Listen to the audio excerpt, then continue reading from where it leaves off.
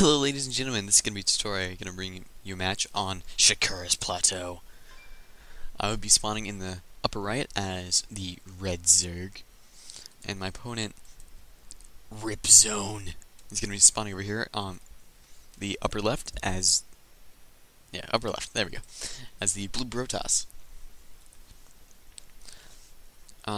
This game, or just shortly before this game, I had watched a few games of some of my friends, and they showed me this really cool build, and I kind of wanted to do it because it seemed like it'd be fun.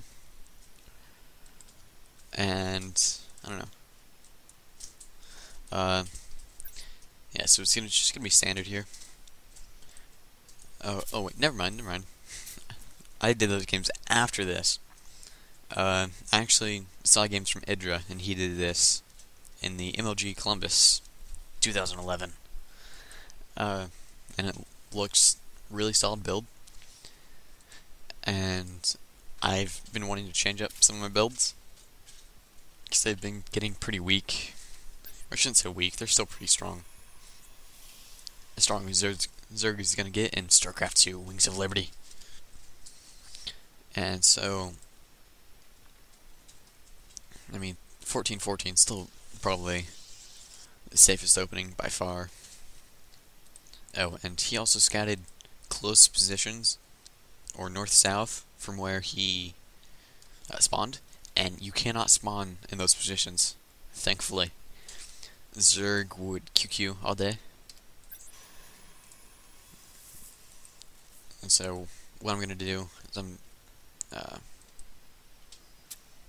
going to be putting my pull down at 14 or something. Yeah, I'd put it down at 14.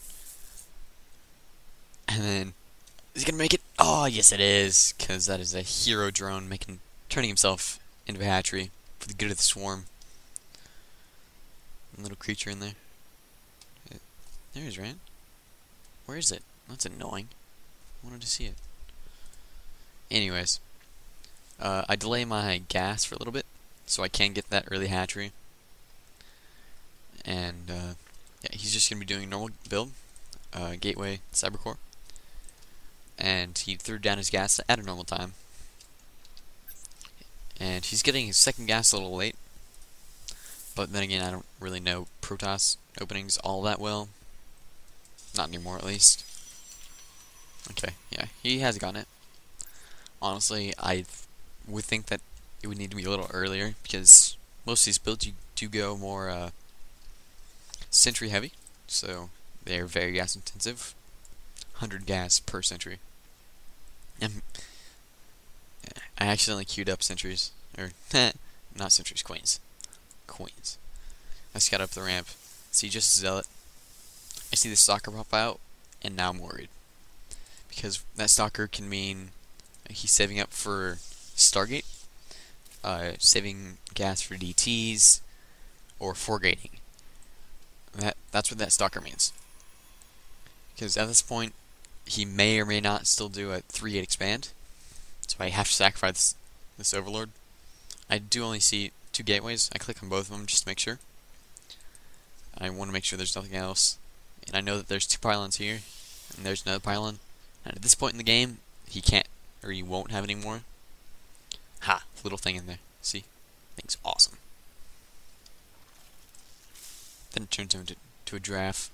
And it's gonna headbutt people when they come in. Anyways, he does do a 3-8 expand. It's a really... I don't understand it.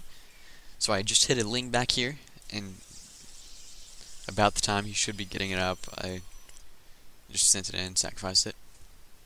Even though this is actually a early Nexus, normally they come out at 6:15 or 6:30 on the in-game timer. And I'm going to be going for early upgrades.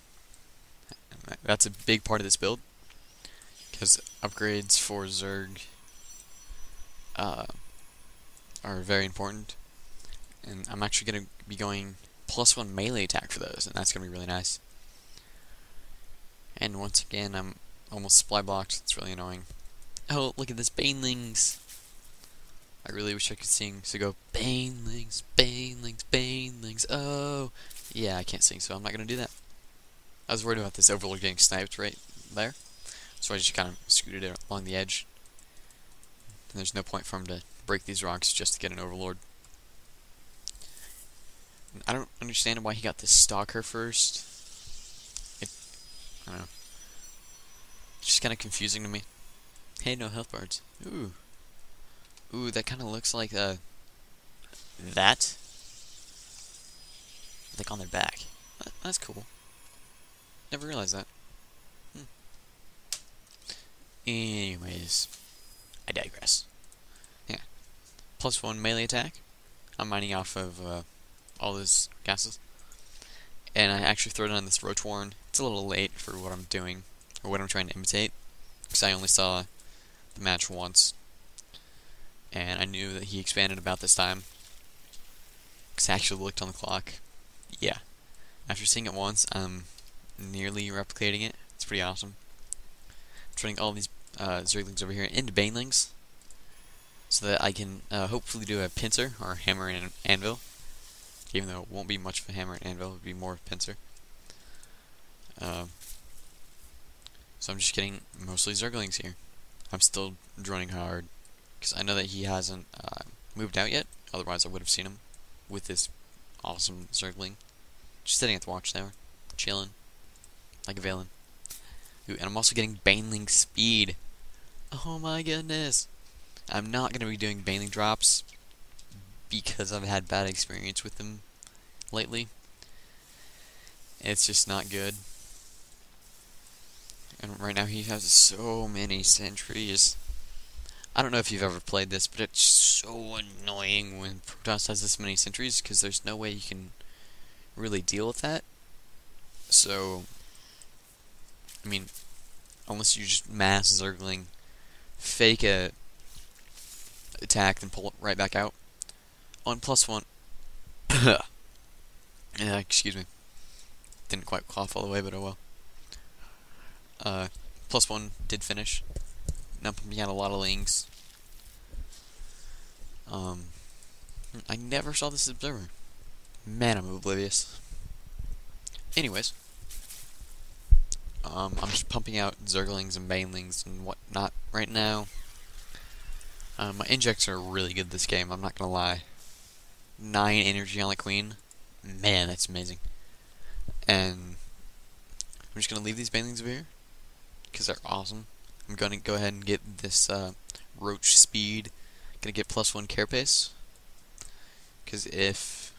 Yes, he does already have +1 attack, so that these Zealots can kill it in 2 hits instead of 3. And that's really big and a big engagement. Inject. Inject. There we go. Still keeping it awesome.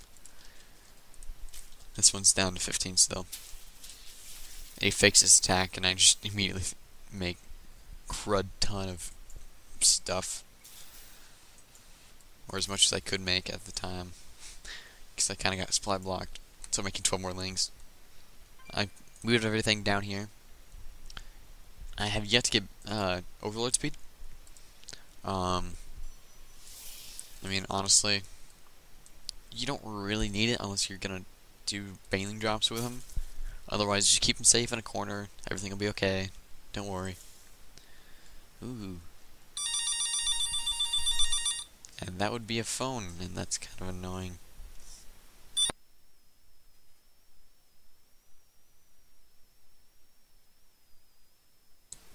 I'm gonna keep going, otherwise. I assume you can hear the person in the background, don't worry. And +2 melee attack did just finish. And my third queen over here. I keep forgetting about this third queen. So this energy is going to be building up already higher than it is on these other two.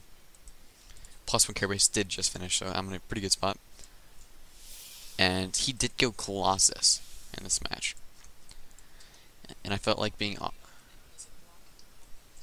Yeah, I burrowed these Banelings.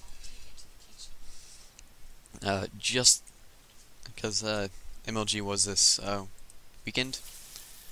And oh my goodness, oh my goodness, oh my goodness. Banelings! I wanted to kill the sentries. All but two. That is right. All but two. Look at the health on those units.